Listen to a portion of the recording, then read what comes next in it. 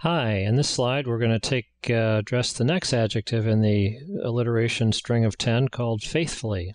And what I have here is a number of sort of belief or faith points. One of my favorite aphorisms growing up as a year-round athlete was, what the mind can conceive and believe, the body can achieve. And certainly at a collective level, the team or the organization can achieve. So hopefully, based on past video clips that we've done, you would start to be buying into these sort of faith points. First of all, we would have faith that businesses have to change the rules or innovate to succeed. The world's changing very quickly. If we don't change at the same pace as the environment, we're falling behind and death will happen. If we're changing faster in anticipation of where our most important strategic customers are going, then actually we'll do better than our competitors who are too slow. That ties into a second point, which is if we're going to change, it should be strategically focused. So we don't want to be all things to all people. We want to figure our number one historic, most profitable niche and do a much deeper, better job at that. So all of our activities will have some direction and some persistence to it. A third point of faith is that if we're going to significantly come through with a breakthrough, breakout service value proposition for a target niche of customer, then we're not going to do it right perfectly the first time. So we will fail, but we'll be moving towards our vision, our service value equation for that niche, et cetera. And it's going to take time to get ever better at it, and to the point where it's an automatic deal. And even failing is a continuum concept, in the sense that maybe initially we try something and it's good. I mean, a customer goes, well, yeah, I like that. But that doesn't mean that we are doing it as well as we possibly can. We can get on a continuous improvement curve for that new dimension of innovation we've come up with.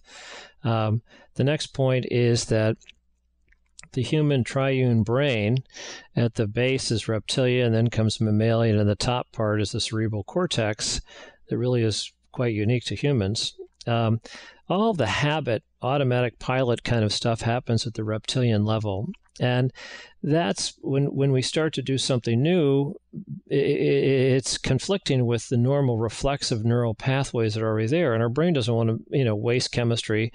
So it just gives us a natural feeling of discomfort. So it's okay. It's human to not believe in, want to do change. I mean, we really have to kind of be patient and take deep breaths and kind of work through that discomfort, if you will.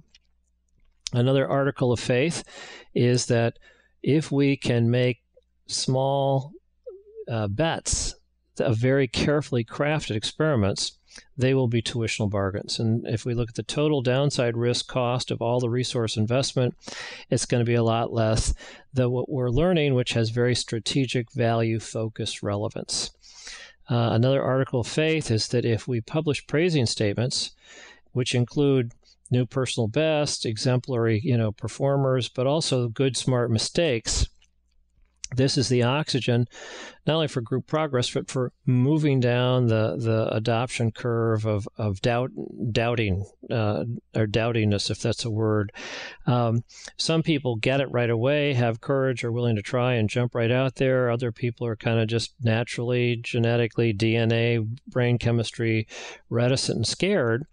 But if we have enough structural repetition and we have enough, successful stories that constantly get filtered through the whole organization, over time, everybody is going to find their comfort zone and start to get with the program with the herd, or they'll ultimately move out.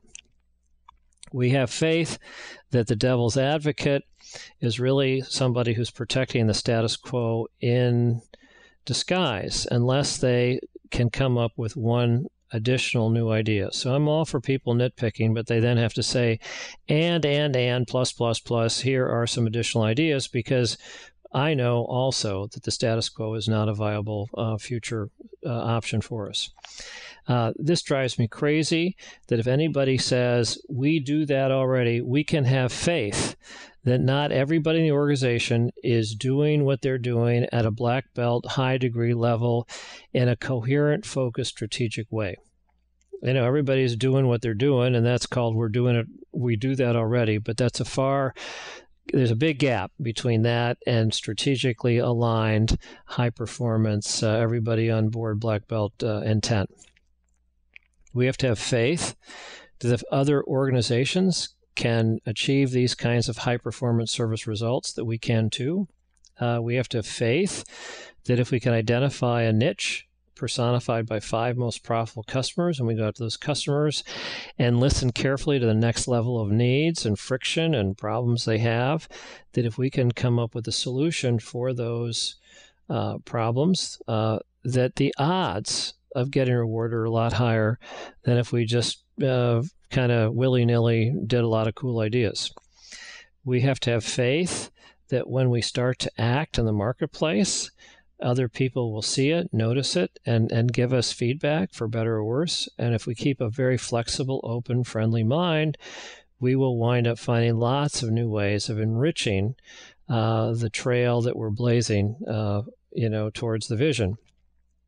And lastly, I've already sort of touched this point, which is that we'll have a continuum of employees who get it and get on board faster as opposed to slower.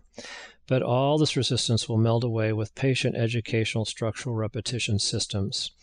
So that's the sermon on being faithful as we fail forward fast, etc. Thank you.